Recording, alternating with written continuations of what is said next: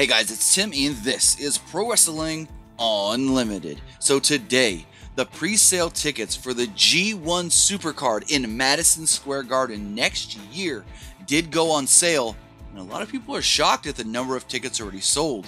According to John Pollock of Post Wrestling, he said that a statement was released to Post Wrestling from Ring of Honor COO Joe Koff that they have already, just in the pre-sale, sold 60% of all the tickets available.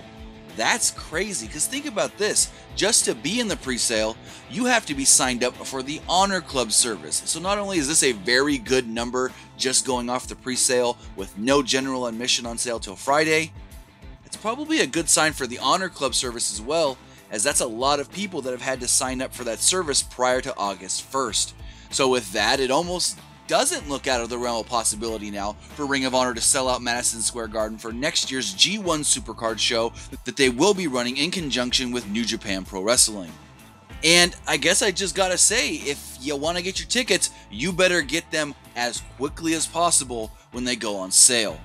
But that's gonna do it for this episode of Pro Wrestling Unlimited. Remember to comment below, like and share this video, like us on Facebook, Instagram, and Twitter, subscribe here on YouTube, and follow PWUnlimited.net for the latest in pro wrestling news.